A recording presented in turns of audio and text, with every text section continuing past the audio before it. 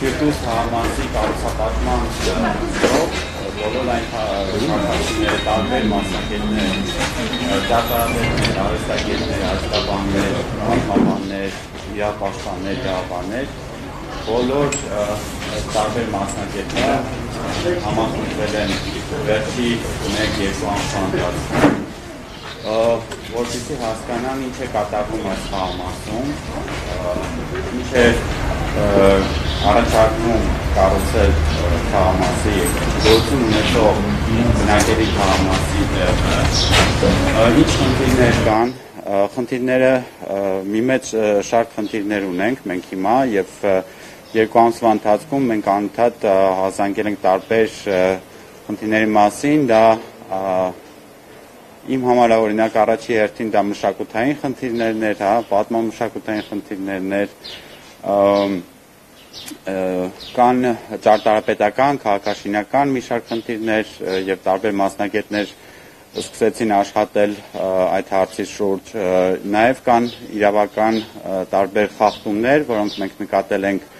այս կառուցապատման ընթացքում կամ օտարման թաղամասի ընթացքում, ես երևի պետք է սկզբից ներկայանա, իմ անունը Տիգրան Ամիրյանն է, ես Ֆիրդուս տեղի հիշողություն գրքի գլխավոր խմբագիրն եմ, համահեղինակն եմ, նաև այդ նախաձեռնող խմբի անդամներից մեկը, Ֆիրդուս թաղամասի պաշտպանության նախաձեռնող խմբի եւ ընթացքում, մեկ ամսվա ընթացքում մենք հասկացանք, որ սա ոչ միայն մշակութային կամ առանձին մասնագիտական խնդիր է, այլ մի լայն խնդիր, մի մեծ հարց է, ընդհանրապես կապված քաղաքի կենտրոնի պատկերի հետ, թե ինչ ենք մենք ստանալու 1 տարուց, 3 տարուց, ինչ է լինելու այս վայրում, հանրապետության հրապարակինքից, ինչ է կառուցվելու, երկար տարիներ ես հետազոտել եմ այս թաղամասը, աշխատել եմ բնակիչների հետ, աշխատել եմ տարբեր մասնագետների հետ, որպեսզի հասկանամ այս թաղամասի ինքնությունը, պատմությունը, հավաքագրել ենք բանավոր պատմություններ, աշխատել ենք լուսանկարների, քարտեզների, ամեն ինչի հետ։ Եվ վերջի վերջո մշակութային ու պատմամշակութային կարևորությունը ու յուրահատկությունը այս թաղամասի մեր համար դարձավ ավելի հասկանալի եւ ավելի պարզ եւ հիմա բացի այդ խնդիրներից, որ մենք արդեն հետազոտել ենք, զբաղվել ենք, կան մի շարք ուրիշ խնդիրներ եւ այդ խնդիրների շուրջ խոսում են տարբեր մասնագետներ եւ այս ասուլիսի ընթացքում մենք փորձենք լուսաբանել Ֆիրդուս թաղամասի կառուցապատման հարցը եւ լսել տարբեր մասնագետների կարծիքները, ուրեմն ներկայացնեմ մեր այսօրվա բանախոսներին Հայկ Մարտիրոսյան, Transparency International հակակոռուպցիոն կենտրոն, Նինա Կարապետյան, Հելսինկյան ասոցիացիա, Անահիտ Սիմոնյան, Մարդու իրավունքների հետազոտության կենտրոն, Սերգո Տոնոյան, ճարտարապետ, պատմաբան, Երևանի ժառանգության պաշտպանության կոմիտեի անդամ եւ վերջում ելույթ կունենա Արա Շահումյանը, Ֆիրդուս թաղամասի բնակիչ, արվեստագետ, ես առաջարկում եմ բոլոր լրագրողներին ելույթների զեկույցներից հետո միանալ մեզ, ես կանեմ փոքր շրջայց Ֆիրդուսում, փոքր տուր եւ կպատմեմ հիմնական մշակութային շերտերի մասին, այս թաղամասի, եթե հետաքրքրված լրագրողներ կան, միացեք։ Հիմա շատ ժամանակ չգրավեմ եւ խոսքը փոխանցեմ Հայկ Մարտիրոսյանին։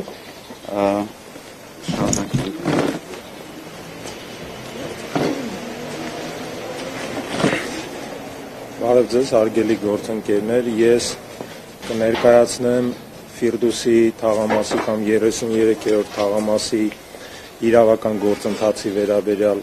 ուսումնասիրությունները եւ դրա հիման վրա մեր կազմակերպությունը ներկայացրել է արդեն նախորդ շաբաթ հանցագործության վերաբերյալ հաղորդում իրավապահ մարմիններին։ Հույս ունենք, որ պատշաճ իրավական ընթացակարգով տեղի կունենա հաղորդման հիման վրա նյութերի նախապատրաստությունը, ինչին է վերաբերում ընդհանրապես իրավական գործընթացը, որից ելնելով այսօր արդեն իսկ այդ քաղաքաշինական ծրագիրը բավականին մշուշոտ է երևում։ Տեսեք, 33-րդ թաղամասի կամ Ֆիրդուսի թաղամասի հետ կապված իրավական գործընթացը սկսվել է 2006-7 թվականներին, նաև 8 թվականին, երբ որ կառավարության որոշումներով գերական հանրային շահ է հռչակվել։ Ընդ որում տարածք ձեռք բերող է հայտարարվել City Center Development ընկերությունը, որի հիմնադիրը հանդիսանում է Էդուարդ Մելիքյանը, այնուհետև այդ գործընթացում որպես կառուցապատող ներգրավել է բավականին տխուր հռչակ ունեցող Glendale Hills կազմակերպությունը եւ ծրագիրը փաստորեն չի իրականացվել, այսինքն այս գործընթացը ձախողվել է 2007-8 թվականներին հռչակված եւ կնքված պայմանագրերի հիման վրա, ավելին այս գործընթացներում ակնհայտորեն որևէ ֆինանսական երաշխիքներ, որ ծրագիրը կիրականացվի այդ կազմակերպությունները չեն ներկայացրել, ընդ որում պետությունը ակնհայտորեն փորձել է օժանդակել անհասկանալի պատճառներով, որտեղ եթե տարածքին ներդրող է ներգրավում, պետք է իր միջոցների հաշվին ամեն դեպքում իրականացնել այդ ծրագիրը։ 2014 թվականին կառավարությունը երաշխավորություն է ներկայացնում, որպեսզի այդ կազմակերպությունները արտաքին վարկային ռեսուրսներ ներգրավեն եւ ներգրավելուց հետո նույնիսկ այդ պայմանագրերը որևէ ձևով չեն հրապարակվում, գաղտնի են պահվում եւ որևէ ձևով ծրագիրը չի իրականացվում։ Այդ ընթացքում բնականաբար քաղաքացիների բազմաթիվ դժգոհություններ են առկա, որ իրացման ծրագրում իրենց սեփականության իրավունքը խախտվել է եւ խոչընդոտվել է իրացման հետ կապված պաշտպանության մեխանիզմների վերաբերյալ, եւ այս ամենից հետո 2018 թվականի մարտ ամսվա վերջին դարձյալ տարածքը հռչակում է գերական հանրային շահ եւ ձեռք բերող ճանաչվում է Ձիանար ընկերությունը, որի հիմնադիրը նույն Էդուարդ Մելիքյանն է, նախկին արդեն չիրականացված ծրագրերով ներգրաված կազմակերպությունների հիմնադիրը, որը նույն Glendale Hills կազմակերպության գործադիր մարմնի ղեկավարն է։ Այս պայմաններում Ձիանար ընկերությունը, որպեսզի փորձի ցույց տալ իբր մրցակցություն է տեղի ունենում տարածքների ձեռքբերման հետ կապված եւ քաղաքաշինական ծրագրերում, 17 ընկերություն է հիմնում, նույն հիմնադիրը Էդուարդ Մելիքյանն է այդ կազմակերպությունների մեծամասնության, եւ ստացվում է մի բան, որ փորձ է արվում ձևական մրցակցություն ապահովելով, իրավական իբր ցույց տալով, որ տեսեք, ընկերություններ են հիմնադրվել, որոնք պետք է քաղաքաշինական ծրագրեր ներկայացնեն լավագույն ուրեմն լուծումներով տարածքը կառուցապատելու վերաբերյալ, այս գործընթացը բնականաբար իրենում պարունակում է բավականին լուրջ կոռուպցիոն ռիսկեր, որովհետև ընկերություններ, որոնք ձախողում են ծրագիրը սկսած 2006 եւ 7 թվականներից եւ ներառված են կոռուպցիոն բավականին լուրջ գործարքներում, իսկ Glendale Hills կազմակերպության վերաբերյալ նաև աղետի գոտու վերաբերյալ արկա է քրեական գործ, այդ ընկերությունները եւ նրանց հետ փոխկապակցված անձիկ ներառված են այս գործընթացներում։ Ընդ որում կառավարությունը հրաժարվում է հրապարակել դարձյալ այսօրվա դրությամբ այն ֆինանսական երաշխիքները, որոնք այդ կազմակերպությունները տվել են որպես ծրագրի իրականացման երաշխիք։ Այս գործընթացներից ելնելով Transparency International կազմակերպությունը ներկայացրել է հաղորդում հանցագործության մասին պաշտոնատար անձանց կողմից համապատասխան գործարքների իրականացման մեխանիզմներում չարաշահումներ թույլ տալու վերաբերյալ։ Մասնավորապես տեսեք, քաղաքաշինության պետական կոմիտեն, որի կանոնադրության հիման վրա այդ կառույցը պետք է իրականացներ մրցույթներ քաղաքաշինական լավագույն լուծումներով տարածքի կառուցապատումը իրականացնելու համար, որևէ քայլ չի ձեռնարկել այս տեսանկյունից եւ կառավարությունը որևէ ձևով չի արձագանքել համապատասխան կազմակերպության պաշտոնական անփութությունը։ Սա է հիմնական իրավական գործընթացը, ինչը կատարվել է 33-րդ թաղամասի նկատմամբ եւ բնականաբար այս գործընթացներից ելնելով այսօր պետք է կառավարությունը ամեն ջանք գործադրել, որովհետեւ այդ գործընթացը լիներ թափանցիկ, նրանում ներառված չլինեին նախկինում կոռուպցիոն գործարքներում ընդգրկված կազմակերպությունները, այնինչ մենք տեսնում ենք հակառակ գործընթացը, այսինքն անտրամաբանական ձևով նախկին այն կառույցները, որոնք ձախողել են, որոնք ընդգրկված են եղել կոռուպցիոն գործարքներում, որոնց վերաբերյալ արկա են քրեական գործեր, ընդգրկվում են այդ ծրագրերում եւ անհասկանալի ձևով չի ներկայացում հիմա ինչ ֆինանսական երաշխիքներ են ներկայացրել այդ կազմակերպությունները, որ ծրագրերի իրականացման հարցում ձախողումներ չեն լինի, իսկ այդ ձախողումները բնականաբար առաջին հերթին պայմանավորում են քաղաքացիների իրավունքները սեփականության բնագավառում իրացնելու առումով։ Այսքանը, եթե հարցեր չկան, ուրեմն շարունակենք, հա։ Որը Transparency International հակակոռուպցիոն կենտրոն։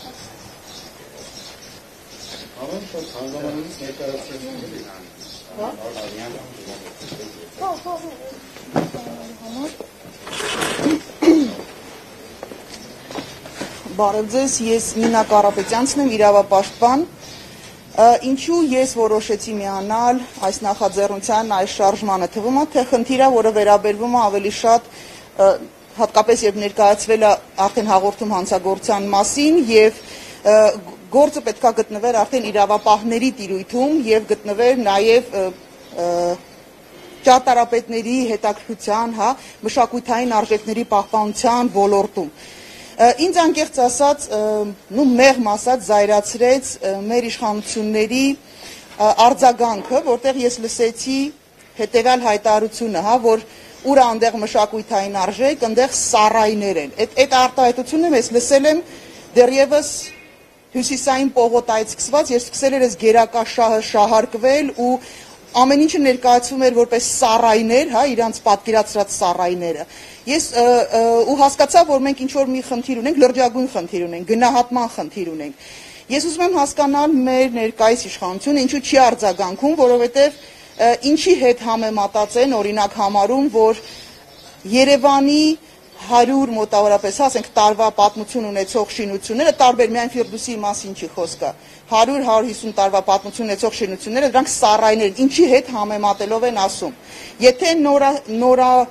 դուրս պրծուկ, այսպես ասած, օլիգարխների տների հետ են համեմատում, այո, սրանք սառայներ են, որովհետև այս տները չուրեն ոսկեզոծ զուգարաններ, ոսկեզոծ դռնի բաներ, հա, ռուճկաներ, իհարկե համեմատության մեջ սրանք կարող են համեմատվել, բայց սա մեր մշակույթն է, սա մեր պատմության մի մասն է։ Մենք չենք կարող ուղղակի թույլ տալ, որ Երևանը դառնա քառակուսի ստանդարտ, այնպիսի մի քաղաք, որը ոչ մի բանով չի տարբերվում, օրինակ, եվրոպական ցանկացած երկրի։ Mēs հիմա փորձում ենք բացատրել, որ օրինակ նույն Հյուսիսային պողոտան, տեսեք ինչ գեղեցիկ է։ Գեղեցիկ է, բայց ինքը Երևանը չի ներկայացնում։ Մենք չպիտի ունենանք այնպիսի իրավիճակ, որտեղ որ մենք չենք ունենա այս ժամանակահատվածի համար պատմական մշակութային արժեք ունեցող տարածքներ։ Ինչ ենք մենք փոխանցելու մեր զավակներին, հա, մենք այդ ժամանակաշրջանի ինչ պատմական հուշարձաններ են փոխանցելու։ Այն որ քաղաքի կենտրոնը մեծ հետաքրքրություն է ներկայացնում մեծ փողերի համար, դա բոլորին հասկանալի է, մենակ Երևանի խնդիրը չի, վստահաբար դա ամբողջ աշխարհի խնդիրն է։ Բայց ինչքանով ենք մենք պատրաստ պաշտպանել մեր իսկ պատմությունը եւ մեր իսկ քաղաքացիների իրավունքները, այստեղ է խնդիրը։ Մենք Հյուսիսային պողոտայի ժամանակից սկսած հիմա արդեն ստանում ենք շուրջ 10, հա, ավել տարի անց ժամանակ մենք ստանում ենք որոշումներ, մենք ինչ ենք անելու, մենք հիմա թույլ ենք տալու, որ նորից խախտվեն մեր քաղաքացիների իրավունքները, ոչնչացվեն պատմամշակութային արժեքները ու հետո սկսենք նոր մտածել հետին թվով, թե ինչ ենք անելու։ Սա ուղղակի անթույլատրելի տարբերակ է, ես վստահ եմ, որ սրանում իրականում մեղք ունեն նաև հենց Երևանաբնակները, չասեմ բնիկները, որտեղ դա դառավ մեծ պատմություն, հա, մեծ բոլոլա դարձավ, Երևանաբնակները, որոնք չպայքարեցին իրենց քաղաքի արժեքների համար, որևէ անգամ մեծ ծավալով չկարողացան կազմակերպել պայքարը, ու սա բացառիկ հնարավորություն է, երբ մենք կարող ենք միավորվել, ճիշտ է, այս պայմաններում մի քիչ դժվար է կազմակերպել այդ հարցերը, բայց ամեն դեպքում ես գիտեմ, որ նաև նամակ մշակութային ներկայացուցիչների, մշակույթի ներկայացուցիչների, գիտնականների, իրավաբանների, մասնագետների, տարբեր ոլորտի մասնագետների համատեղ նամակ է հրապարակվել, որոնք որ իրենց ձայն են դժգոհության եւ բողոքի ձայն են բարձրացրել։ Ինչ ներկայացրեց իմ գործընկերը, դա իհարկե հիանալի որոշում էր դիմել իրավապահ մարմիններին, բայց անկեղծ որ ասեմ, ես մեծ սպասումներ չունեմ իրավապահ մարմիններից, որովհետև ոնց հիշում եք, այդ նույն տրամաբանության մեջ աշխատող, այդ նույն գրեթե նույն կազմով աշխատող իրավապահ մարմինները թույլ տվեցին, որպեսզի խախտվեին նախորդ գերակաշահ ճանաչված, կրկին ապօրինի գերակաշահ ճանաչված Երևանի բնակիչների իրավունքները։ Այնպես որ անկեղծորեն ես ոչինչ չեմ սպասում այս իրավապահ մարմիններից, միակ տարբերակը լինելու է մեր բոլորիս ճնշումը, որպեսզի թույլ չտանք, որ մեր քաղաքը, մեր Երևանը ուղղակի քանդ ու քարափ անեն ու մենք շարունակենք ապրել միայն այդ ապակեպատ, գուցե եւ մի քիչ ավելի, ասում եմ, ակուրատնի սարքած, բայց ամեն դեպքում դա Երևանի պատկերը չի, դա հին Երևանը չի։ Երևանը ունի իր, երբ շատ վիրավորվում են բնիկ չբնիկից, ես все-таки պիտի ասում այդ թեման բացեմ։ Երևանը ունի իր կալարիտը, Երևանը ունի իր տրամադրությունը, իր բնավորությունը, իր կատակները, իրանց երկերը բնորոշ, հասկանում եք, դա կալարիտ է, այդ կալարիտը պահելու համար անհրաժեշտ է նաև, որպեսզի մենք ունենանք այս հին բակերը, այս հին շենքերը, թող ոչ մեկ չնեղանա, որովհետև Գյումրին գյումրեցիներինն է, սպիտակը սպիտակցիներինն է, չգիտեմ, կիրովականը կիրովականցիներինն է, մենակ Երևանն է, որ մեր բոլորինն է, բայց միևնույն ժամանակ մի նեղացեք, Երևանը ունի իր կալարիտը ու այդ կալարիտը մենք պիտի պահենք ու պահենք նաև այս տիպի շենքերը, այս հին շենքերը պահելով։ Շատ շնորհակալություն, չչարաշահեմ ձեր համբերությունը, եթե հետո ինչ որ հարցեր լինի ասելու, ես էլ կպատասխանեմ։ Իհարկե։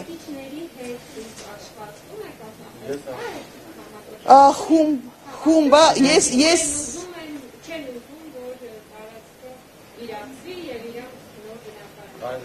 Այստեղ երևի ավելի ակտիվ աշխատող կասեմ, որտեղ ես բոլորովին վերջերս, ինչպես ասի, բոլորովին վերջերս եմ միացել խմբին, որովհետև իմ պատկերացման խնդիրը այլ հարթության մեջ պիտի արդեն լուծված լիներ, բայց վերաբերմունքից նոր իշխանությունների վերաբերմունքը ինձ ուղղակի վրդովեցրել է, ես կարծում եմ, որ մենք բոլորս մեր նվազագույն մասնակցությամբ պետք է հնարավորություն ստեղծենք ավելի ուժեղ սարքելու, դարձնելու այս շարժումը։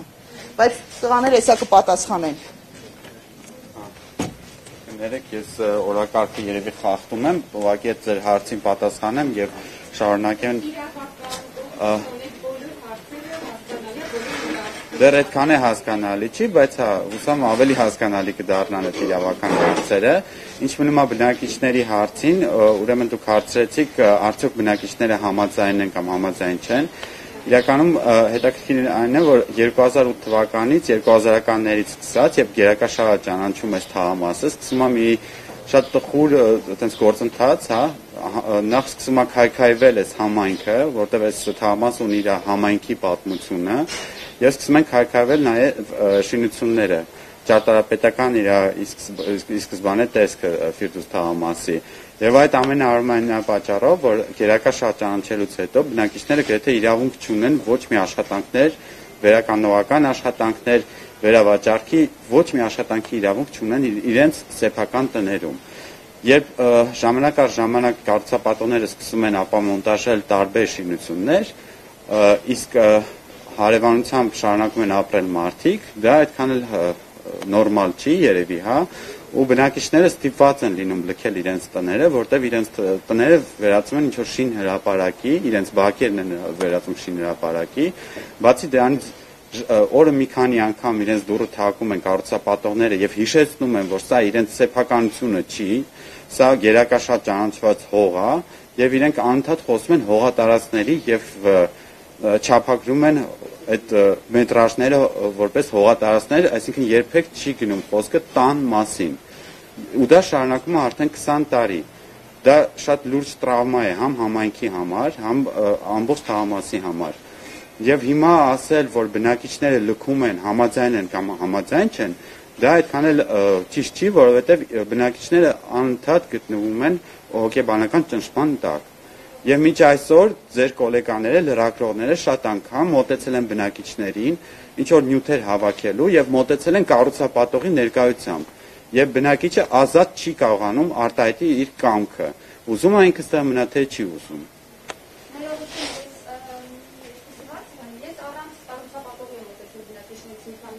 Այո։ Դա իրենց սուվերեն իրավունքն է։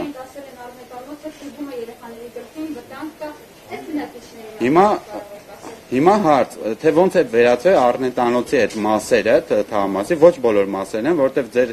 ասած այդ հայտարարություններից հետո տաշտակների ու առնետանոցների մասին շատ բնակիչներ վրդովված են, որովհետև իրենց տները ընդհանրապես առնետանոցների նման չեն եւ իրանք նորմալ շարունակում են ապրել, սա բնակելի թաղամաս է եւ բացի դրանից այն բնակիչները, ովքեր ուզում են լքել թաղամասը, իրանք պետք է ունենան իրավունք եւ ազատություն, ինչպես բոլոր մնացած բնակիչները Երևան քաղաքի եւ ամբողջ Հայաստանի, իրենց գույքի հետ, իրենց անշարժ գույքի հետ, իրենց տան հետ վարվեն, ոնց իրենք են կամենում, ոչ թե ինչ որ պարտադրված, քանի որ սա գերակաշահ է, ես պետքա վաճառեմ ու պետքա վաճառեմ կոնկրետ կազմակերպության։ Կան բնակիչներ, որ բողոքում են, որովհետև իրենք ուզում են վաճառեն ուրիշ կազմակերպության, օրինակ, բայց իրենց թույլ չեն տալիս, իրենք պարտադրված են դա անել։ Դա առաջ հերթին, երկրորդ հերթին, ինչի է վերածվել առնետանոցի, դա նույնպես կառուցապատողի մեղքն է, որովհետև երբ որ ինքը քանդում է մի շինություն եւ հենց տենց կիսաքանդ վիճակով պահում է 20 տարի, իհարկե կողքի տներն էլ սկսում են ինչ որ տուժ գրել։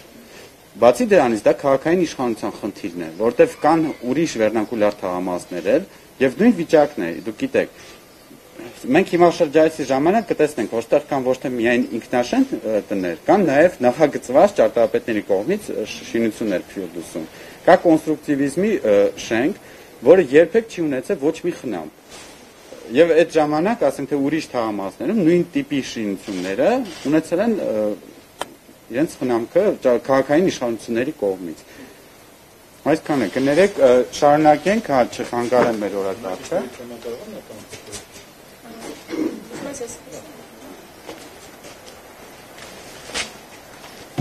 Ողջունում եմ բոլորին եւ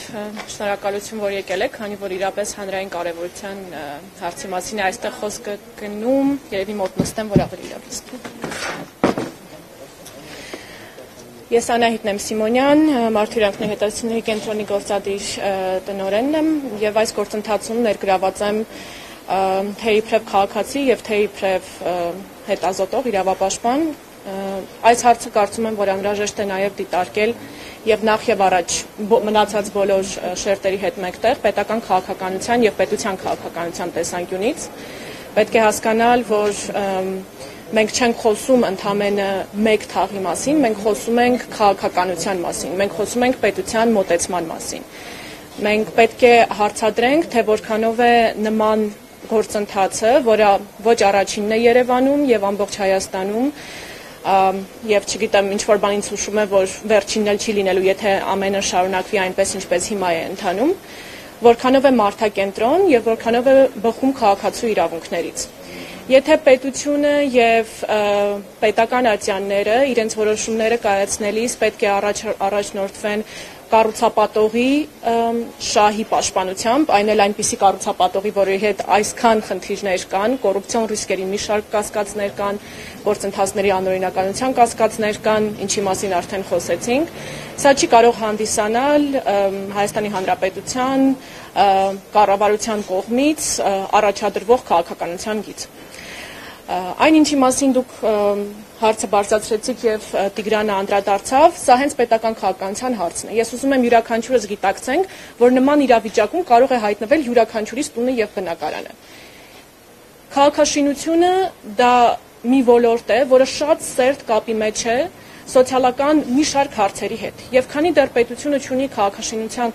այնպիսի քաղաքաշինական քաղաքականություն, որը բխում է բավարար բնակարանային պայմանների ապահովման իրավունքից, բավարար սոցիալական պայմանների եւ սոցիալական պաշտպանության իրավունքից, մշակութային իրավունքների պաշտպանությունից, մենք չենք կարող դա դիտարկել ընդամենը իբրև, ինչպես ցավոք սրտի նշվեց, Երևանի ավականու հունիսի 13-ի նիստի ժամանակ պարոն Մեջչյանի կողմից, սա բիզնես չի։ Քաղաքաշինությունը բիզնես չի, քաղաքաշինությունը դա պետական քաղաքականության շատ կարևոր ոլորտ է եւ առնչվում է մարդու մի շարք իրավունքների հետ։ Եթե այո, պետք է տարիներ եւ տասնամյակներ շարունակ անուշադրության մատնվի այս կամ այն տարածքը, չարվեն որևէ վերանորոգումներ, որևէ կերպ չաջակցվի տեղական բնակչությունը, նրա սոցիալական կարիքները, նրա բնակարանային կարիքները, այսպես կարելի է ճիշտ ասած ավերակների հասցնել յուրաքանչյուր թաղամասը եւ ամբողջ երկիրը եւ հետո պարզապես ըստ կառուցապատողի բիզնես շահերի եւ մոտեցումների, ես արդեն չեմ խոսում ընդհանուր նախագծի հետ կապված խնդիրների, թե այս նախագիծը երևի արդեն ճարտարապետները այս մասին կխոսեն, ընդհանրապես ոնց է պատրաստվում նման նախագիծը տեղավորվել Երևանի ընդհանուր տեսքի, ճարտարապետական տեսակետից, մշակութային տեսակետից դիմագծի շրջանակներում, բայց անձի շահի, քաղաքացու շահի եւ իրավունքի կողմից այս գործընթացը շատ խնդրային է եւ բացարձակապես մարդակենտրոն չէ։ Եվ սա է, կարծում եմ, առաջնային խնդիրներից մեկը։ Այս գործընթացը այսուհետ, այս կետից այն կողմ, պետք է իրապես մարդակենտրոն եւ իրավունքի շուրջ կենտրոնացումով ընթանա եւ բոլոր հարցադրումները, որը մենք բարձրացրել ենք արդեն, բարձրացնում ենք արդեն որոշ ժամանակ, պետք է պատասխան ստանան եւ սա մի քանի հոգու այստեղ ներգրաված են եւ բնակիչներ, երկու մեծ ստորագրահավաք է իրականացվել, ստորագրահավաքներից մեկին շուրջ 2000 հոգի է միացել, 500 հոգի միացել է մյուս ստորագրահավաքին, որի շրջանակներում հիմնականում հարցը բարձրացվեց ճարտարապետների եւ մշակույթի գործիչների այն ստորագրահավաքի շրջանակներում, թե Հայաստանից, թե Սփյուռքից եւ թե արտասահմանից են միացել։ Առանցքային պահանջը թե դադարեցումն է կառուցապատման եւ թե մի շարք իրավական գործընթացների հետ կապված հարցադրումներին պատասխանելը թե ինչու է կրկին ներգրավված նախկին կառուցապատողը, որի հետ այդքան շատ խնդիրներ կան, ոնց է ընդհանրապես որոշվել նման նախագիծը, ինչու բաց մրցույթ չի իրականացվում նախագծերի, քաղաքացիների եւ բնակիչների լավագույն շահը, սոցիալական տնտեսական իրավունքները, ինչքանով են հաշվի առնվում այս գործընթացի շրջանակներում, այս բոլոր հարցադրումներին մենք ցավոք սրտի դեռևս որևէ ուղիղ, փաստահեն պատասխան չենք ստացել։ Այսօր մենք նաև նամակ ենք արդեն ուղղել Հայաստանի Հանրապետության ազգային ժողովի պատգամավորներին, հանձնաժողովների, բոլոր հանձնաժողովների շրջանակներում, այսինքն հանձնաժողովներին ուղարկելու մոտեցումով որոշեցինք առաջնորդվել, ինչու, որովհետև իրապես հարցը իր մեջ ներառում է շատ տարբեր շերտեր եւ խնդիրներ եւ ԱԺ յուրաքանչյուր հանձնաժողով այստեղ անելիք ունի։ Ես իհարկե կցանկանայի, որպեսզի արդեն պատգամավորների շրջանում այս հարցը քննարկվեր եւ արդեն արձագանք տրվեր, որովհետեւ սա իրապես հանրային լայն արձագանք ստացած խնդիր է եւ սա վերաբերվում է քաղաքացու իրավունքին եւ շահին եւ պատգամավորական մանդատը ենթադրում է հենց քաղաքացու իրավունքի եւ շահի պաշտպանությունը։ Այն բոլոր հարցադրումները, որ քիչ առաջ նշեցի, ներառված են նամակում, մենք կսպասենք արձագանքներին պատգամավորների կողմից եւ հույս ունենք, որ իրապես իրենց դիրքորոշումը եւ իրենց մասնակցությունը քաղաքացու շահի պաշտպանության տեսանկյունից կփոխի այս գործընթացի ընթացքը։ Եթե ավելի առարկայական հարցեր կան, իհարկե ստորագրահավաքիներ են բնակիչները, Դե բոլոր այսպես անուններով ես չեմ կարող ասել, բնակիչներից ներկայացուցիչ կա կպատասխանեն, բայց թե հունիսի 13-ի ավականու նիստից հետո, երբ մենք բաց հայտարարություն տարածեցինք, շուրջ 10 հասարակական կազմակերպություններ ներգրավված, նաև բնակիչների մեկ խումբ, եւ նաև այո բնակիչները մասնակցել են մնացած ստորագրահավաքներին, մեկ հատ պետիցիա էր մեծ եւ մյուսը արդեն այն վերջերս տարածված մշակույթի գործիչների կողմից այո ստորագրահավաքներ։ Եվ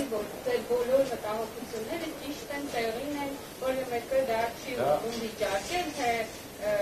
ով տեսակետի պաշտպանված այն ինչ որ դուք ասում եք, դա թվին երկար տարիների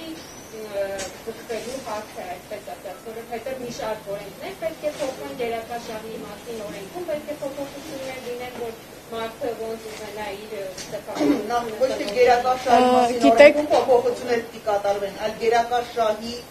ճիշտ գաղափարը պիտի կիրառվի, որովհետև ես գերակա շահի անվան տակ առանձին մոտենամ։ Ես ուղղակի կներեք արձագանքեմ հա ձեր ասածին այդ բոլորը ժամանակի խնդիր է։ Ես ուզում եմ ուղղակի հասկանալ, բնակիչները պատրաստ են եւս մի քանի տարի սպասեն, որպեսզի այդ հարցերը լուծին, որ իրենց Ես ուզում եմ վերաձևակերպել ձեր հարցադրումը, ինչ ընտրություն է տրամադրում պետությունը բնակչին եւ քաղաքացուն։ Սա է ճիշտ հարցադրումը։ Եթե չի մնում, սա պետք է լինի մեր բոլորիս հարցադրումը եւ սա ժամանակի եւ տասնամյակների հարց չի։ Պետությունը հենվելով քաղաքացու լավագույն քաղաքացու շահի եւ քաղաքացու իրավունքի իր կողմից ունեցած պարտավորությունների վրա պետք է իրավիճակը կարգավորի տրամադրելով մի շարք այլընտրանքներ, որոնք միանշանակ բխելու են իրավունքի եւ շահի պաշտպանությունից։ Այս այլընտրանքները այս պահին չկան, այն գնահատումը մետրաժի, որը որ իրականացվել է, մենք բազմիցս այդ հարցին մեր շրջանում էլ անդրադարձել ենք, բայց կառավարությունը եւ պետությունը եւս այդ հարցին չի անդրադառնում, օրինակ որքանով է դա արդարացի վճար։ Չի անդրադառնում այն հարցին, թե մարդիկ այսքան տարի զրկված լինելով իրենց բնակարանը բարելավելու, բարեկարգելու, ինչ վնասներ են կրել, ինչ վնասների փոխհատուցման մասին խոսակցություն պետք է գնա։ Այս անձինք ինչ այլընտրանք ունեն տվյալ պահին իրենց գույքի տիրապետման տեսանկյունից։ Այսինքն անհատին դնել պարզապես բառացիորեն անելանելի վիճակում կամ շարունակում ես ապրել մի թաղամասում, որտեղ գնում է կառուցապատում, անդադ այսքան ստրեսային, այո, բնակչի համար սա շատ ստրեսային իրավիճակ է եւ ես ուզում եմ մենք բոլորս սա հասկանանք։ Ոչ մեկ չի ուզում անդադ գտնվել մի իրավիճակում, որի շուրջ ինչ որ բան է տեղում։ Մենք բոլորս ուզում ենք հանգիստ ապրել, զգալ մեզ պաշտպանված եւ ապահովված։ Մենք այո, բայց չիրացումը եւ բնակչի օրինակ սեփականության, սոցիալական իրավունքները իրարամերժ չեն։ Այսինքն անպայման չի, եթե անգամ բնակիչը, եթե անգամ սա պահպանվում է եւ ինչ որ մի այլ նախագիծ է առաջադրվում եւ այդ նախագիծը առաջադրվում է բաց մրցույթի օրինականության բոլոր պահանջների շրջանակներում եւ հանրային գերակա շահի վերաբերյալ բոլոր գործընթացները իրավունքահենք տեսանկյունից են ընթանում, թեկուզ թե բնակիչների մի մասը ցանկանա, որպեսզի իրեն փոխհատուցում տրամադրվի, արդար փոխհատուցում եւ գնա այլ տեղ ապրի։ Մյուս մասը ցանկանա մնալ եւ մնա այստեղ եւ այն բնակարանները, որտեղից անձինք գուցե դուրս կգան, իրենք եւս ընդհանուր ճարտարապետական նախագծի մաս են կազմելու եւ պահպանումը սրան է վերաբերվում։ Այսինքն ոչ թե հողին հավասարեցնել եւ ինչ որ անհասկանալի ճարտարապետական տեսանկյունից, անգամ ես շատ հեռու լինելով այդ դաշտից, ես երբ որ այդ նախագծին նայում եմ, ինձ համար սարսափելի է, որ նման բան պետք է կառուցվի։ Եվ պետք չի, սա շատ մանիպուլատիվ դիսկուրս է այս երկուսը հակադրելը, սրանք բացարձակապես հակադիր խոսակցություններ չեն, շատ լավ էլ համադիր են եւ հնարավոր է եւ պետք է պահպանել թե մշակութային ժառանգությունը, քաղաքի տեսքը, դիմագիծը, պահպանել բոլոր ընթացակարգերի օրինականությունը եւ պահպանել անձի քաղաքացու իրավունքը եւ շահը այս ամենի շրջանակներում։ Իսկ բնակիչների հետ կապված կարծում եմ արդեն հաջորդ խոսնակը ավելի մանրամասն ես իրոք շատ ցավում եմ եւ օգտվեմ այս առիթից, ես շնորհակալություն եմ հայտնում բոլոր բնակիչներին, որ այս պայմաններում ուղղակի դիմանում են, որտեղ սա շատ բարդ է այսպես ապրելը։ Երբ 20 տարի գտնվում ես կառուցապատման մեջ, երբ քեզ վրա անօրինական ճնշումներ են գործադրում կառուցապատողները, գալիս են լրագրողները, երբ քո բնակավայրը վերածվում է ինչ որ անհասկանալի քաոտիկ վիճակում է հայտնվում եւ կոչ եմ անում մեկ անգամ եւս կառավարությանը միանշանակ այս գործընթացի իրավունքահենքությունը եւ մարդակենտրոնությունը վերականգնել, որտեղ այսպես չի կարող շարունակվել։ Սա շատ տխուր նախադեպ է հեղափոխությունից հետո։ Շատ կարճ է երկու բառով։ Ես խախտեցի ռեգլամենտը, բայց սա շատ կարևոր է։ Եկեք հասկանանք ինչ է նշանակում գերակա շահը, Ժորժ ջան։ Գերակա շահ կարող են ձեզ ինձ իմ սեփականությունից զրկել, այսինքն գալ մի օր ասել, որ այդ տունը, որ դու պապուծդ ստացել ես ժառանգություն, քո պապերն են այդտեղ ապրել։ Այսօրվանից գերակա շահը կարա լինի տենց բան, օբյեկտիվ իրականության մեջ կարա լինի, այո։ Ինչ է նշանակում գերակա շահ, դա նշանակում է, որ մեր բոլորի համար օրինակ պիտի կառուցեն մայրուղի, մեծ մայրուղի, պիտի կառուցեն այռապորտ, որը չկա, ասենք այդ տարածաշրջանում ու դրա համար, բայց երբ որ գալիս է սեփականատերը ու իրան նեղ անձնական բիզնես շահերն այդտեղ կիրառում, հա, ինչ արեցին Հյուսիսային պողոտայում, ուր անդե գերակաշահ, այդ որն էր ընդեղի գերակաշահ, այդ այռոպորտ սարքեցին, ճանապարհ սարքեցին, ինչը սարքեցին, հիվանդանոց սարքեցին, որը մենք չունեինք, չգիտեմ, զինվորների համար պոլիգոն օրինակ սարքեցին, ինչ սարքեցին, որ գերակաշահ էր, մի քանի հոգի հարստացան, այդ գերակաշահով իմացեք հաջորդիվ գալու են ձեր բոլորի դռները ջարդեն, հա, քաղաքի կենտրոնում ովքեր ապրելու են։ Ու ասեն բարև ձեզ, մենք եկել ենք գերակաշահ, սրանից հետո դուք ձեր պապական տուն այլևս չեք վայելելու։ Սրանից հետո այսինչ օլիգարխը, այսինչ տապալածը, այսինչ հովանավոր ունեցողը, բոլոր իշխանությունների ժամանակ չգիտես ոնց հովանավոր ունեցողը գալու է ուտեղ լինի գերակաշահի անվան տակ, սկսեն ձեր իրավունքները խախտել։ Շատ վտանգավոր խաղի մեջ եք մտնում ու ես հասկանում եմ, որ այդ իդեպ շատ է մեծ մանիպուլյացիայի չափը շատ մեծ է։ Քաղաքացին պիտի իրավունք ունենա ինքնուրույն ընտրելու գերակաշահի պարագայում մի փոքր տենց վերապահում կա, բայց քաղաքացին պիտի հնարավորություն ունենա ինքը որոշի իր սեփականությունը ոնց է տնօրինում ու ոչ մեկ չի կարող ասի դու սրանից հետո էլ էս տարածքի տերը չես։ Սա պետքա բացառել, որովհետև վաղը մենք ունենանք ավելի մեծ խնդիրներ։ Շնորհակալություն կներեք, ասում եմ, արդեն այդ գերակաշահը սկսում է ջղայնացնել մի այլ տեսակի։ Բարև ձեզ, ես ուրեմն ներկայանամ արվեստագետ Արա Շահումյան, դուք ասում եք բնակիչ, ես բնակիչն եմ, հիմա ինչպես խոսքս այսպես սկսեմ, լրագրողների հարցերից պարզ է դառնում, որ մենք հասարակության որոշ մի շերտ չի հասկանում ինչի մասին է խոսքը,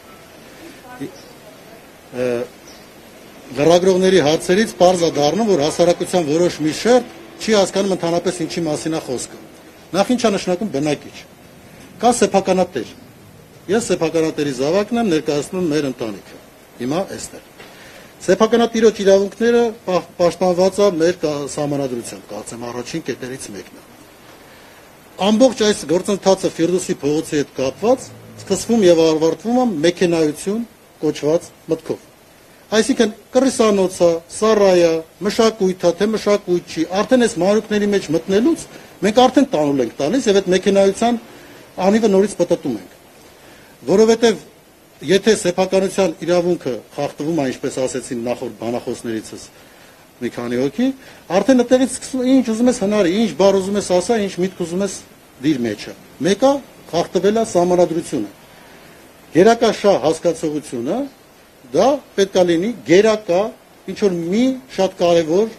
ինչպես ասեցինք, մագիստրալի, որը պետությունը պետք է զարգացնի, տնտեսությունը զարգացնի, կամ կայարանի, կամ ինչ-որ մի բանի համար, ոչ թե ինձանից վերցնեն, տան մեկ ուրիշ այլ օլիգարխի։ Հիմա թե մեխանիզմները ոնց է կատարվում, ինչ է լինում, արդեն երկրորդ հարցը, երրորդ հարցը, 10-րդ հարցը։ Սկսվում եւ ավարտվում է այս խնդիրը սեփականատիրոջ իրավունքների ոտնահարմամբ։ Սա մշակույթ է, որը 30 տարի մտել է մեր քաղաքական, թե տնտեսական, թե օլիգարխիկ ինչ-որ համակարգի մեջ, որ այդպես են իրանք փող աշխատում։ Եվ ինչ-որ թվեր են նշում 20 միլիոն, 200 միլիոն, 70 միլիոն, ինչ-որ թվեր են ասում, որոնք պետական մակարդակով, դա ծիծաղալու թվեր է։ Պետության համար այդ 200 միլիոնը թիվ չի, դա կարող է զարմացնի միայն, ասենք, անհատներին, քաղաքացիներին, ինչ-որ մարդկանց։ Բայց պետությունը 200 միլիոնի համար այսքան առավել ևս Թավշյա հեղափոխությունից հետո այսքան մարդու անհանգստացնի եւ նորից այդ անարդարության ալիքը պահի այս բարձրունքի վրա, սա աբսուրդ է։ Մենք բոլորս մասնակցել ենք այդ Թավշյա գործողություններին եւ հույս ենք ունեցել, որ պետք է կառուցենք իրավական երկիր։ Եվ եթե անգամ մեկ բնակիչ չմնա Ֆիրդուսի փողոցում, դա ընդհանրապես չի հանում քաղաքացի լինելու եւ սեփականատեր լինելու իրավունքները, որը պարտավոր է պետականությունը պաշտպանել առանց բնակիչի գիտակցության, եթե անգամ բնակիչը չի գիտակցել, վաճառել այդ րոպեին $1000 քաղաքի կենտրոնում իր տարածքը եւ գնացել է բանկ, չգիտեմ, մի գյուղում ապրում է, այդ բնակիչի շահը հետին թվով անգամ պետությունը պարտավոր է պաշտպանի։ Ես նման պետականության երազողն եմ եւ նման պետականության համար ամեն ինչ անելու եմ, որպեսզի իրականանա այդ պետությունը եւ շատ ուրախ եմ, որ այս նախաձեռնող խումբը իմ կողքին է, իրար հետ ենք բոլորս, ես մեկ բնակիչ չեմ, մենք շատ ենք եւ շատ ուրախ եմ, որ նման հավատքով մարդիկ, քաղաքացիներ, որոնք իրանց պետականության մասին են մտածում, ոչ թե Ֆիրդուսի մեկ սեփականատիրոջ համար։ Մենք ձգտում ենք բոլորս միասին, որպեսզի օրենքը աշխատի եւ օրենքը աշխատի իշահ մեր մշակույթի, ոչ թե մեկ անհատի։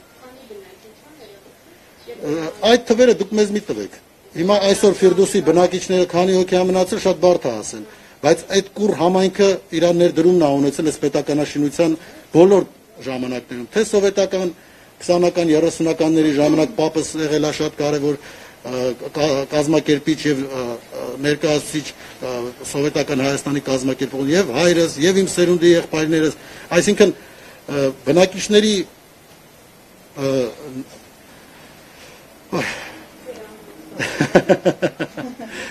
այս բաներով մի քիչ դժվար է խոսել, շնչայազս լինում էլի։ Արա Շահամյան, արվեստագետ։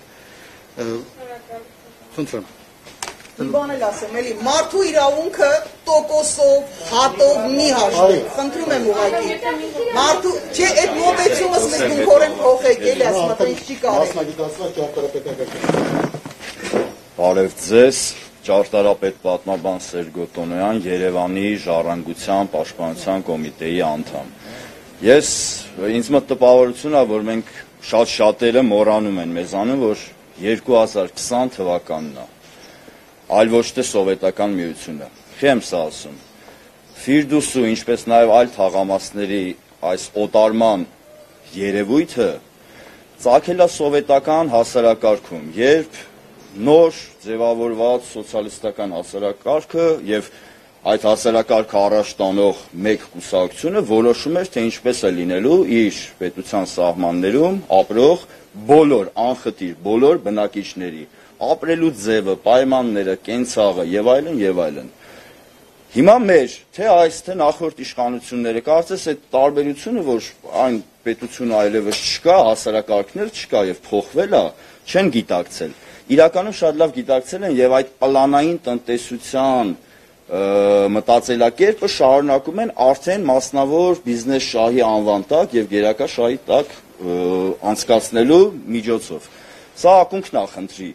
որովհետեւ այս մտածողությունը, թե այս տարածքը պետքա քանդվի, եկել է կոնկրետ մշակած, շատ կոնկրետ մշակած քաղաքականության, սովետական քաղաքականության հետևանքով։ Մեր պայքարի հիմքը նաեւ սա է, որ ժողովուրդ 21-րդ դարն է, անկախ պետություն է, իրավունքների բոլորովին այլ պայմաններ են, թե սեփականատերերի, թե ընդհանուր քաղաքային միջավայրի պահպանման, ժառանգության, եւ սա է, որ պետք է այս մտածողությունը փոխվի, թե քաղաքաշինության կոմիտեում, թե քաղաքապետարանում, որտեղ դեռ շարունակվում է այդ սովետական աշխատելավոճը, մշակենք այս տարածքի համար գեյմպլան, հետո փոխենք, հետո բերենք գտնենք ներդրումներ, հետո մարդկանց այս ամեն ինչը տևում է 100 տարի, ոչ թե 20 կամ 30, 100 տարի է, ինչ թե Կոնդի բնակիչը, թե Ֆիրդուսի բնակիչը իրականում զրկված է իր թաղամասում, իր միջավայրում, իր կենցաղը բնակության տեսակը բարելավելու հնարավորությունից, իրականում զրկված է, որտեղ այսպես ասած այն գլխից գիտի, սա գալու են քանդեն։ Հիմա անցել է այդ ժամանակը։ Սա առաջինը, երկրորդը գալիս ենք նույն խնդրի մյուս դրսևորմանը, ինչու է մեկ մարդ կամ մեկ կառույց որոշում այն հայեցակարգը, խոսքը նախագծի մասին է, այլ ոչ թե դա արվում է ավելի լայն հնարավորությունների գործիքակազմի կիրառման ձևով։ Խոսքը այստեղ տխրահռչակ Նարեկ Սարգսյանի մասին է։ Դուք հիմա ես կխնդրեի բոլոր լրագրողներին առաջին իսկ հնարավորության դեպքում քաղաքի գլխավոր ճարտարապետ Արթուր Մեշյանին հարցնեք, ինչ բարբերությամբ է նա հանդիպում պարոն Նարեկ Սարգսյանի հետ եւ ինչ են քննարկում իրենք արդեն բավական ինչքան Արթուր Մեշյանը կառավարում որպես գլխավոր ճարտարապետ։ Անպայման այդ հարցը տվեք, որովհետեւ ակնհայտ է, որ ոլորտի համակարգողը շարունակում է մնալ Նարեկ Սարգսյանը, որի գործունեությունը բոլորիս աչքի առաջ է եւ այս նախագիծն էլ է նրա առաջարկած, այսպես ասած, կոնցեպտը, հայեցողակարգային ինչ-որ նախագիծ եւ այդ զրկել բոլորիս, մասնագիտական համայնքին, միջազգային ընկերություններին, ինչու ոչ, զրկել այն հնարավորությունից, որ առաջարկվի նույն բնակիչներին ավելի լավ նախագիծ, քաղաքին, ի վերջո քաղաքի կենտրոնում շատ կարևոր հանգույց է եւ այսպես պատահական նախագծի անցկացումը այստեղ անթույլատրելի է։ Այս կապակցությամբ ձեր բոլորի ուշադրությունը ուզում եմ հրավիրել մի կարևոր հայտարարության վրա, որ լիազորված եմ անել այս պահին։ Երևանի ժառանգության պաշտպանության կոմիտեն այսօր կհայտարարի, հայտարարությամբ հանդես կգա եւ ձեզ կներկայացնի մեր մշակած նախագծային մրցույթի փաթեթի անցկացման վերաբերյալ, այսինքն մենք եւ գործընկեր այլ կազմակերպություններ փորձել ենք այս կարճ ժամանակում մշակել մի փաթեթ, որը կհրապարակենք, կարծում եմ հենց այսօր, եւ նույնպես սեղմ ժամանակներում կփորձենք անցկացնել մրցույթ, որպեսզի տանք այդ հնարավորությունը մասնագիտական համայնքին ներկայացնել առավել օպտիմալ նախագծեր։ Կարծում եմ այդ հնարավորությունը պետք է Երևանին, պետք է օգտագործել այդ հնարավորությունը եւ բոլորին կոչ կանեմ մասնակցել այդ մրցույթին։ Այսքանը եթե նախագծի հետ կապված այն նախագծի այստեղ մի կարևոր հանգամանքի վրա էլ պետք է ուշադրություն դարձնենք, այս պահին իրականում չկա նախագիծ։ Սա էլ է մի մեծ թյուրիմացություն։ Որևէ մեկը չի կարող պնդել, որ կա հաստատված նախագիծ։ Քաղաքապետի ստորագրությամբ, գլխավոր ճարտարապետի հավանությանը արժանացած նախագիծ։ Այսինքն կա այն կոնցեպտը, որը մշակել է ժամանակին Նարեկ Սարգսյանը, որի հիման վրա փորձում են նախ եւ առաջ կատարել իրացման, այսինքն օտարման գործընթացը, որպեսզի տարածքները արդեն օտարված լինեն եւ նոր հետո սկսեն մտածել ինչ կոնկրետ այդ առաջարկի ինչ-որ ձևափոխված տարբերակները, բայց այսպես այն էլ քաղաքի հրապարակի կողքը այսպիսի մեծ տարածքում այսպես անլուրջ վերաբերմունք պարզապես անթույլատրելի է։ Ի վերջո, ել եմ կրկնում, Նարեկ Սարգսյանի գործունեությունը շատ պարզ երևում է մեր քաղաքում եւ հանրապետությունում, ինչին լավ կլիներ նոր իշխանությունները ոչ թե շարունակեին համագործակցել նրա հետ, այլ առնվազն գնահատական տային անցած 2 տասնամյակի գործունեությանը եւ նոր առաջ շարժվեն։ Այսքան եթե հարցեր կան։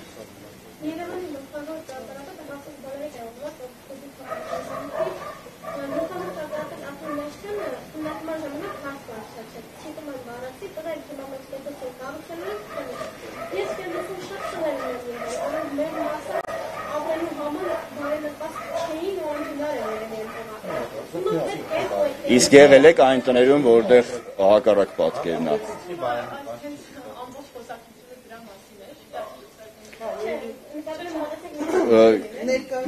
Ես պատասխանեմ, նախ, պարոն Մեշչյանը այդ հարցը ուղղել է, ուղիղ, շատ ուղիղ կառավարության ներկայացուցիչին, փոխվարչապետի գրասենյակի ղեկավարին։ Այդ հարցը այսպես հռետորական չէր եւ ուղղված էր կոնկրետ Սերժ Վարակ Սիսերյանին։ Եվ այստեղ նաև բացահայտվում է այն ամբողջ մութ մասը այս պատմության, թե ինչու է քաղաքապետը եւ քաղաքապետարանը ամեն կերպ փորձում իր ձեռքերը լվանալ, չպատասխանել որևէ հարցին, որովհետեւ ի սկզբանե այս ծրագրի իրականացման պահանջը դրվել է հենց կառավարության կողմից եւ կարելի է ենթադրել, որ որոշ առումով քաղաքապետարանը նաև գլխավոր ճարտարապետը ընդդիմացել են կամ փորձել են ընդդիմանալ եւ դա իրենց չի ստացվել եւ փաստացի այս ամբողջ պատմության ոնց որ այդ մի փոքր արարի ավարտը Մեշչյանը ուղիղ ասում է հիմա այսքան ժամանակ ես փորձեմ բացել այդ տեքստը այսքան ժամանակ որ մենք ներքին կարգով քննարկում ենք մենք ենք բարձրացնում հարցեր քաղաքացիական հասարակությունը եւ այլն այս բոլոր վիճերի հարցերից հետո հիմա դուք կարող եք պատասխանել, մենք անելու ենք սա, թե ոչ, այսինքն պատասխանատվությունը ով է ստանձնում, հարցը դրան էր ուղղված։ Սա շատ կարևոր բան է, որովհետև քաղաքապետարանը չի ցանկանում Ֆիրդուսի վերաբերյալ որևէ պատասխանատվություն վերցնել եւ հակառակը դա դնում է արդարացիորեն դնում է կառավարության վրա։ Շատ կարճ, այս կոնկրետ այս հարցին ես էլ կուզենայի շատ կարճ արձագանքել։ Հայաստանում հա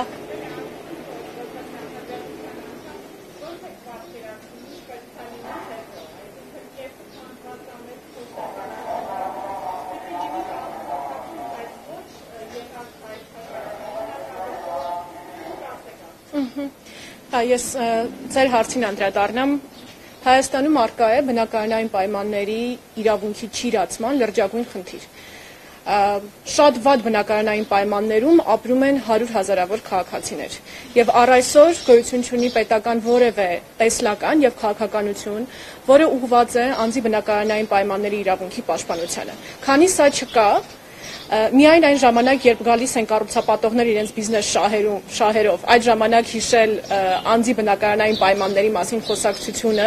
այստեղ արդեն խոսեցինք նաև այն մասին, թե գերակաշահը ստեղ ինչպես է շահարկվում, պարզապես անթույլատրելի է։ Այս խոսակցությունը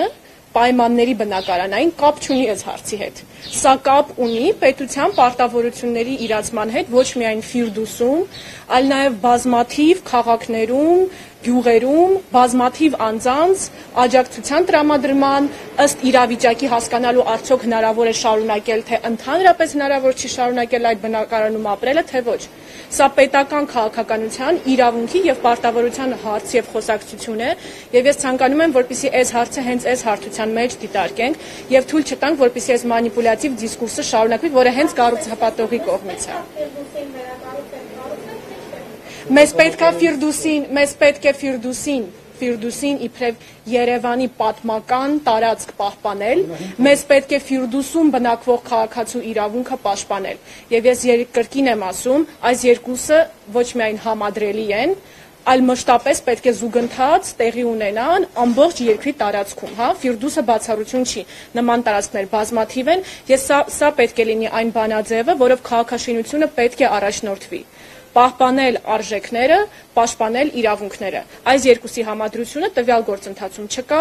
չի եղել բացարձակապես շատ տխրահռչակ Հյուսիսային պողոտայի իրավիճակում բազմաթիվ իրավունքների խախտումով եւ պարզապես եկեք այնպես չանենք, որ դա կրկնվի, որովհետեւ այդպես նման բան չի կարող պարզապես կրկնվել։ Իսկ ձեր հարցին հետագա տեսլականի հետ կապված արդեն մի քանի բան ասեցինք, այսինքն պահպանումը ժառանգության նոր նախագիծը եթե պետք է արվի եւ պետք է ընդհանրապես վերանայվի, հասկանալ, թե ինչ նախագիծ պետք է լինի, այս պահի դրությամբ միանշանակ պահանջը դա դադարեցնելն է կառուցապատման որևէ աշխատանքները, որովհետև մի քիչ աբսուրդի է վերածվում այս բոլոր քննարկումների շրջանակներում, եթե պետք է զուգընթաց այդ ամենը շարունակվի, այսինքն այսքան խնդիրների պարագայում, եւ այո, բնակիչի շահի եւ իրավունքի պաշտպանության տեսանկյունից պետության կողմից գործողությունների եւ քայլերի ուրվագծումը եւ առաջարկությունը, որովհետեւ մենք նաեւ ես ինձ վրա չեմ ուզում վերցնել այդ դերակատարումը, որոշել թե X տարիների կտրվածքով նմանատիպ հարցերը կամ այս պահի կտրվածքով ոնց պետք է լուծեն, որտեղ ստեղ պետության պարտավորության մասին է։ Մենք մատնանշում ենք խնդիրներին, իբրև քաղաքացիներ, իբրև որոշ ոլորտային հարցերի մասնագետներ, բնակիչները բարձրաձայնում են խնդիրները իրենց կողմից եւ ակնկալում ենք համապատասխան արձագանքին, որը դեռևս չի տրվում։ Սա է նաեւ այսօրվա ասուլիսի իրականացման մեր նպատակներից մեկը։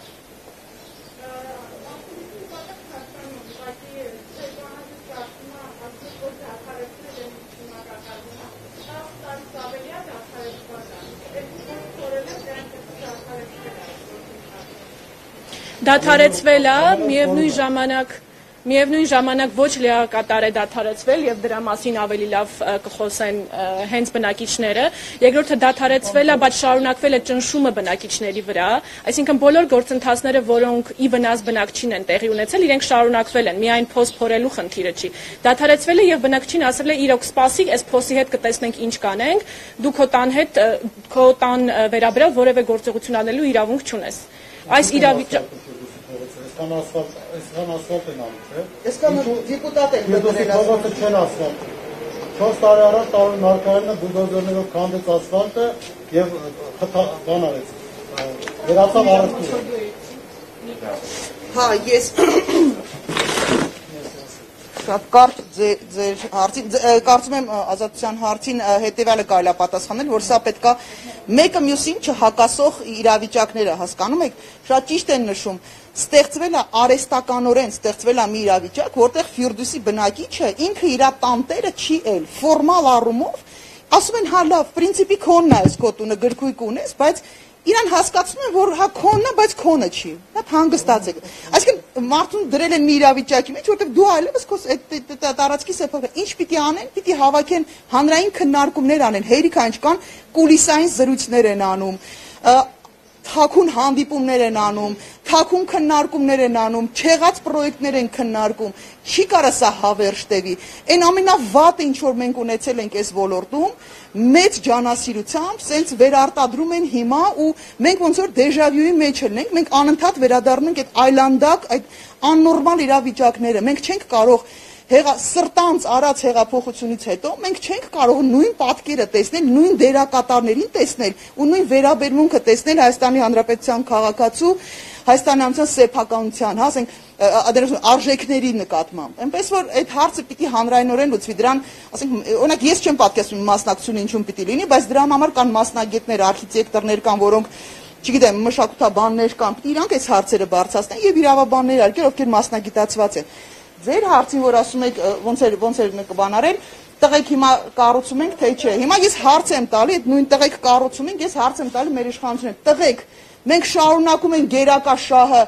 ասում եմ 1000 ներողություն, բայց պիտի ասեմ շան տղավարի օգտագործել այդ գերակա շահը։ Մենք շարունակում ենք քաղաքացուն նվաստացած պայել հեղափոխությունից հետո, մենք շարունակում ենք 1-2 օլիգարխի, որոնք անհասկանալի է թե ոնց են այս պայմանագրերը ստանում, շարունակում ենք իրանց թև ու թիկունք կանգնել ու Հայաստանի Հանրապետության շարքային քաղաքացու նորից ոտատակ առնել, իր սեփականությունը չհարգել, իր կյանքի իրավունք չհալ։ Մենք ինչ ենք անում։ Այսօր ենք մենք սենց գնում։ Մեզ պետք չի եղել այդ, մենք դրան չենք գնացել։ Մեր պահանջը եղել է իրավունքի երկիր ունենալ, որտեղ ամեն Հայաստանի Հանրապետության քաղաքացի իրան պաշտպանված չզգա։ Ինչքան կարան այս մարդիկ օդի մեջ ապրեն, հա, չհասկանան իրանք վերջը տուն ունեն, թե տուն չունեն, այս տուն իրան ձեռից առնելու են, թե չեն առնելու։ Ում այդ մեր խասյաթ են, որ սարքել ենք բան, հա, մի տեսակ ամեն մեկը միջև իր դուռը չի ծեծում, միջև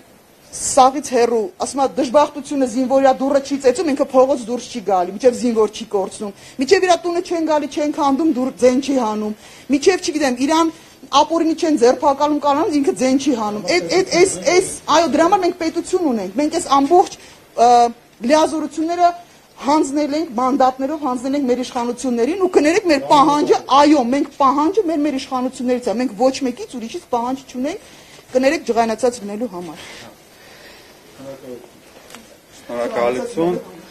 երևի ցանով եզրափակենք, շնորհակալություն, որ եկաք, լրագրողներին շնորհակալ եմ, եւ վերջում երևի ասეთ մի հարցի պատասխան, հա, երբ որ հարցրեցին քանի հոգի են բնակիչներից ստորագրել, ովքեր են դեմ, ովքեր են կողմ եւ այլն։ Ժողովուրդ ջան, սա մեծ նաև բացի նրանից, որ իրավական խախտումներ կան եւ այլն, օրենքի հետ կա մեծ խնդիրներ, բացի դրանից, սա շատ լուրջ մշակութային խնդիր է, կապված մշակութային ժառանգության հետ, ժառանգության պահպանության հետ, եւ մեր քաղաքի ամենակենտրոնում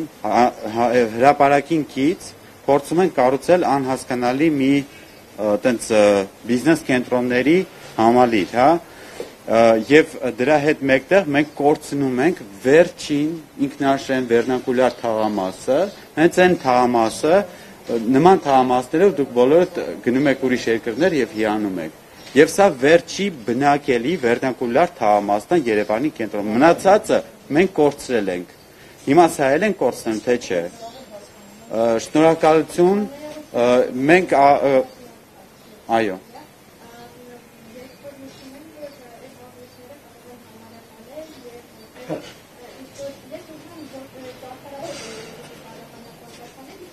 Ես քանի որ մեր ժամանակը դա զավեշտ է պարզապես եւ ծաղրանք մասնագիտության նկատմամբ, այսինքն այդ աստիճան կներեք արտահայտած էշի տեղ դնել մարդկանց չի կարելի, անհնար է այդ աղյուսները համարակալել, ապամոնտաժել եւ ինչ որ միտեղ օդի մեջ այնքան որ այդ պահին ասեին, որպեսզի մի փոքր այս դժգոհության ալիքը նվազեր, ընդհանրապես դա։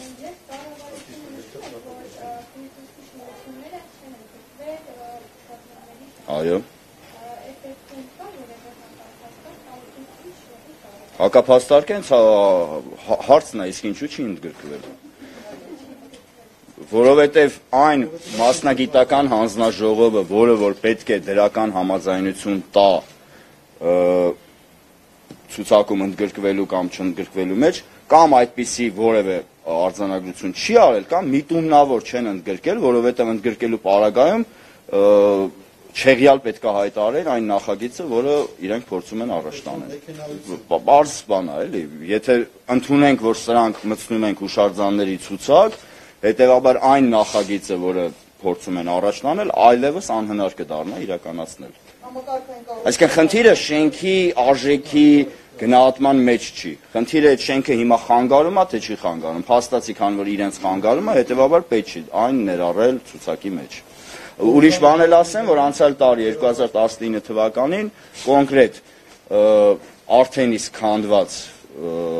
սև տուֆից շենքը հանրապետության ներփանցքի վրա 11-ը չէ Տիգրան դա հասցեով 11 համարի շենքը որ քանդվեց եւ հաջորդ օրը սկսվեց 6 համարի աղյուսաշեն շենքի քանդումը կոնկրետ այդ երկու տները անցյալ տարի առաջարկվել են որպիսի ներառվեն ցուցակի մեջ նորահայտ հուշարձանների ցուցակում եւ այստեղ մի զարմանալի շատ հետաքրքիր պատմություն կա հանձնաժողովը փորձագիտական վերցրել է այդ շենքերը հաշվառման, այսինքն ավելի պարզ ասած, մենք շարունակում ենք քննարկել մասնագիտական փորձագիտական հանձնաժողովում հիմնավորելու այդ շենքերի հուշարձան դառնալը։ Դա ինքնաբերաբար նշանակում է, որ այդ պայից սկսած իրանք չեն մերժել, չեն ասել ոչ հուշարձան չի եւ ոչ մի թուղթ չեն ստորագրել։ Իրենք ասել են շարունակում ենք քննարկել։ Դա ինքնաբերաբար նշանակում է, որ քանդել դա պարզապես օրենքի խախտում է։ Եթե մի բանը դեռ քննարկման փուլում է, որ կարող է վաղը պարզվի, որ այո հուշարձան է։ Այդ դեպքում ինչպես է ինչ որ մեկը գալիս ու դա քանդում։ Սա արդեն համար 1 ապօրինությունն ու հանցագործությունն է, որ տեղի ունեցել Ֆիրդուսիում։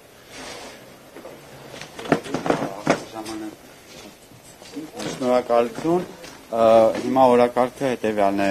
առաջարկում ենք շրջայց, հա տուր ենք առաջարկում փոքր, որպեսզի որ ավելի լավ ծանոթանանք, եթե չգիտեք թաղամասի, ծանոթանանք, նայենք տարբեր մշակութային շերտերին եւ այլն։ Եվ շնորհակալություն որ եկաք, եթե կան հարցեր, արդեն տուրի ընթացքում կփորձենք պատասխանել։ Այսքանը։